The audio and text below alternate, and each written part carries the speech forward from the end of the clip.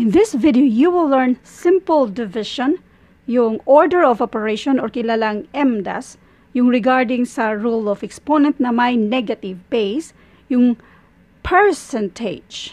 Hindi ko na babasahin yung mga references natin, kundi ilalagay ko sa description ng video ito kasi marami na tayong na-upload regarding sa order of operations.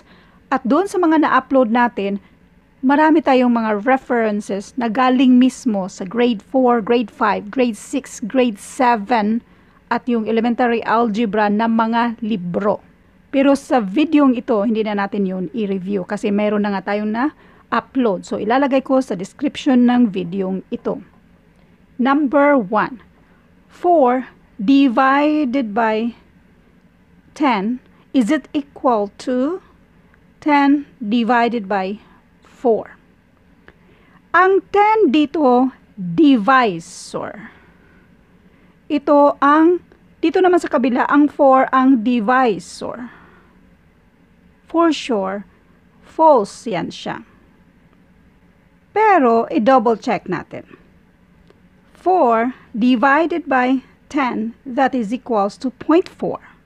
While ang 10 divided by 4, that is equals to 2.5. 0.4, this is equals to 0.4.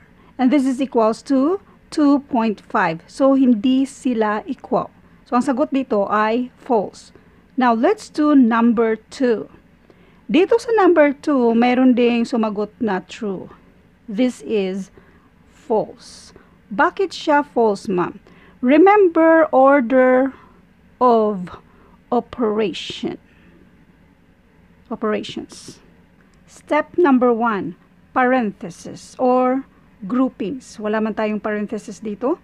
Step number 2, exponents. Step number 3, multiplication or division. They rank equally, kaya we will solve them from left to right. Step number 4, addition or subtraction. They rank equally, kaya we will solve them from left to right. Kilala itong PEMDAS or MDAS lang.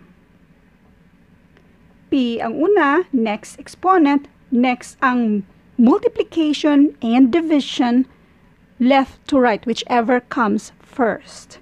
Tapos, addition and subtraction, yan yung pang fourth step, whichever comes first from left to right. Ngayon dito sa number 2, multiplication and division lang siya. Nauna si division dito. So, unahin natin yan. 10 divided by 5 equals 2 times 2 is equals to 4. So, this one is equals to 4. Next, 5 times 2, that is 10, divided by 10, that is equals to 1. 1 is not equals to 4.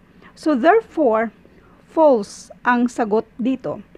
Now, i-double check natin yan using calculator. Wait, i-delete natin ito. Dito sa calculator tayo muna. That is 10 divided by 5 times 2. That is equals to 4. Next, 5 times 2 divided by 10, and that is equals to 1. So, therefore, tama yung sagot natin na false itong number 2. Number 3, this is negative 2 na may exponent, even exponent.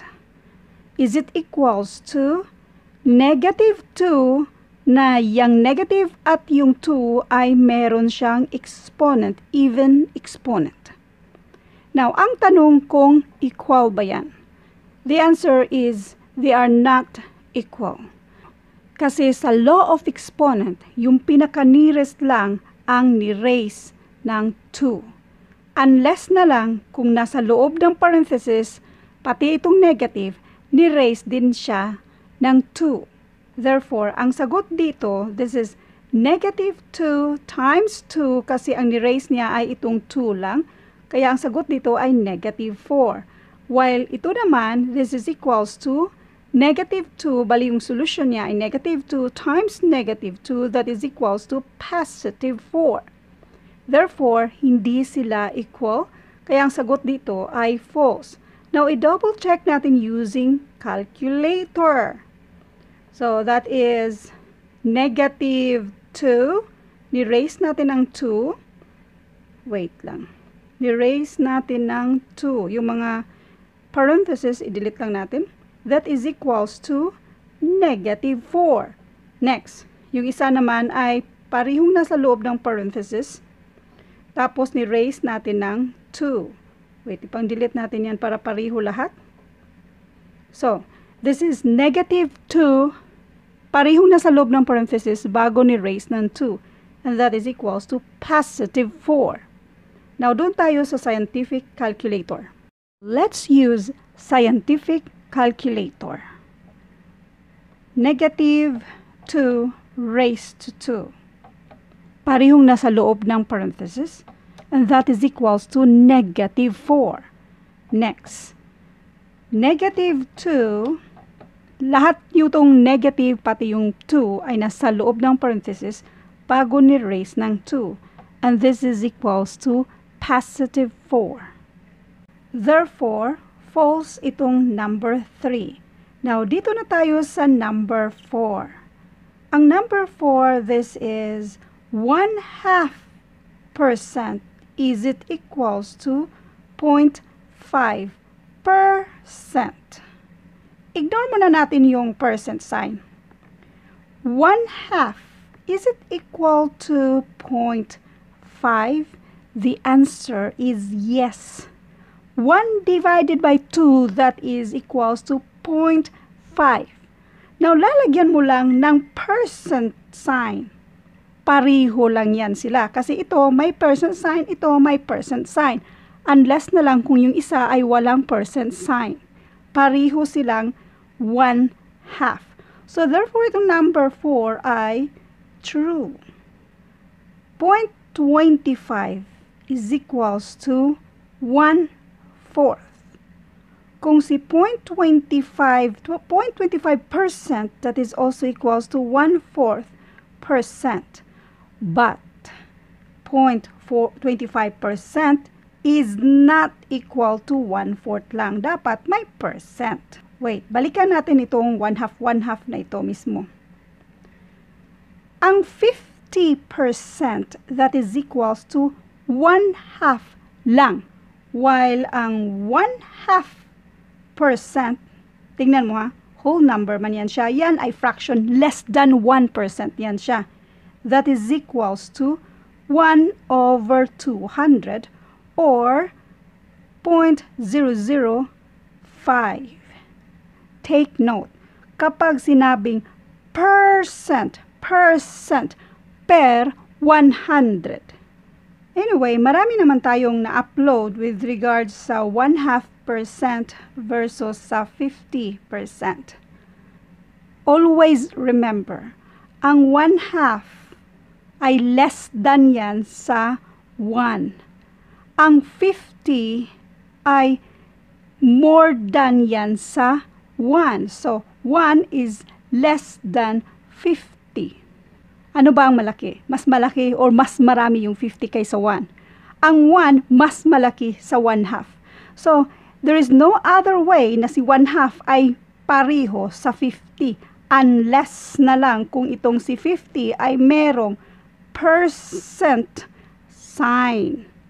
Now, kung ito namang si 1/2 ang may percent sign, okay, 1/2%, that is the same as 0.5%. Wala pa tayong kinonvert. Kasi itong fraction na to, ginawa lang nating decimal. Wala pa tayong kinonvert dyan. Ngayon, kung i-convert natin yan, na i-drop natin yung percent sign, this is equals to 0.005. Anyway, marami na tayong na-upload kung paano mag-convert ng percentage to decimal, decimal to percentage. So, ilalagay ko sa description ng video ito. Kaya please, panoorin nyo yon kung hindi nyo naintindihan ito. Now, let's do number 5. Kapag sinabing percent, that means per 100. Percent. Percent means per 100.